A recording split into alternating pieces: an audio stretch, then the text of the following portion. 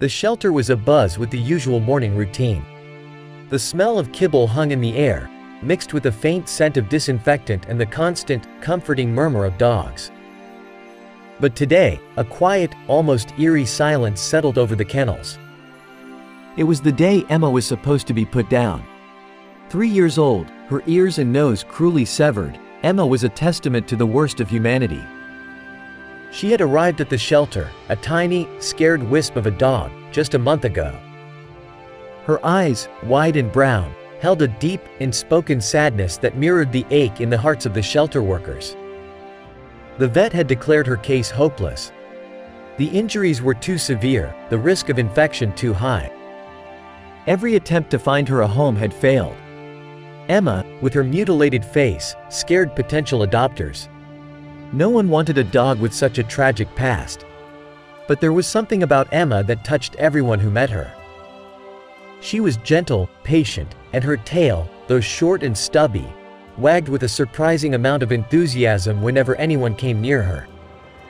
She was a small, unassuming creature, but her spirit shone through the scars. The morning of her scheduled euthanasia dawned gray and bleak, reflecting the mood within the shelter. The staff had made their goodbyes, their faces heavy with sorrow.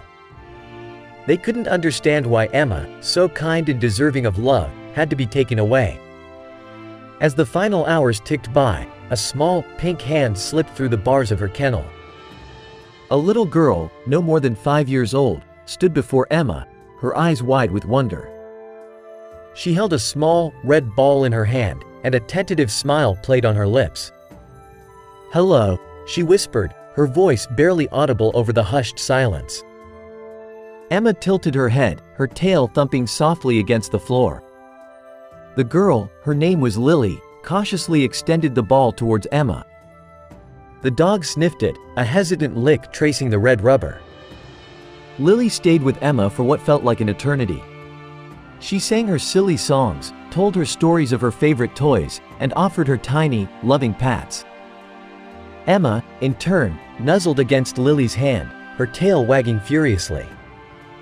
For the first time, a glimmer of hope flickered in her sad brown eyes. As the clock ticked closer to the time of her appointment, the shelter director, a woman with kind eyes and a heart of gold, watched the two of them. Lily, oblivious to the weight of the situation, continued to play with Emma. She was unaware that a storm was brewing outside, threatening to turn the day even more bleak. Suddenly, the lights went out. A loud crack echoed through the shelter as a tree, struck by lightning, fell onto the power lines. The shelter was plunged into darkness, and a wave of panic swept through the room. The director, her heart pounding, grabbed a flashlight and hurried towards the kennels. To her astonishment, she found Lily and Emma huddled together, the girl's small arm wrapped protectively around the dog's neck. Emma was whimpering softly, her head resting on Lily's shoulder. The power outage had caused a delay. The vet had to reschedule the euthanasia for the next day.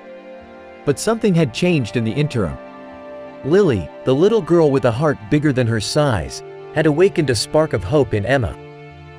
The storm raged outside, but inside the shelter, a different kind of miracle was unfolding. Lily, who had been brought to the shelter by her mother to see the dogs, had fallen in love with Emma. Her mother, overwhelmed by the child's pleas, decided to take Emma home.